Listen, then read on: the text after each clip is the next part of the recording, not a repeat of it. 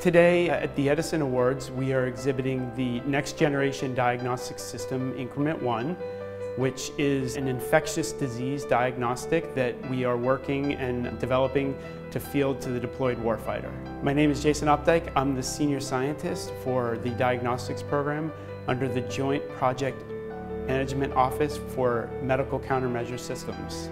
It was developed by BioFire Diagnostics and BioFire Defense, as the government awarded a contract to them to specifically militarize some of the applications for that system. I'm Jennifer Dabish. I work for the Department of Defense, specifically for the Joint Project Management Office for Medical Countermeasure Systems. The technology is a genomic-based technology where we can take a clinical sample from a patient, so in this case it would be a sick warfighter. We can put it into the instrumentation, the platform, and we can analyze it for a wide array of different biological agents, such as anthrax, Ebola, Marburg, plague, tularemia, and Q fever.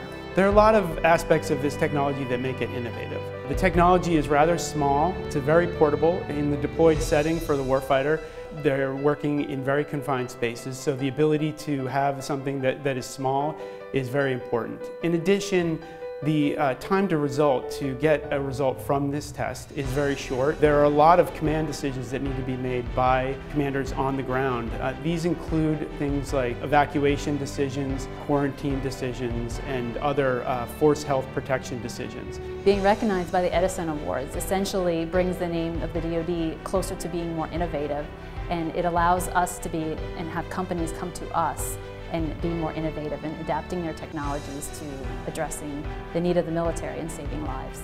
At the Department of Defense, we're constantly looking for the best ways we can improve the readiness and the preparedness for our military personnel. To gain some recognition for that is really something that I think we can all be proud of.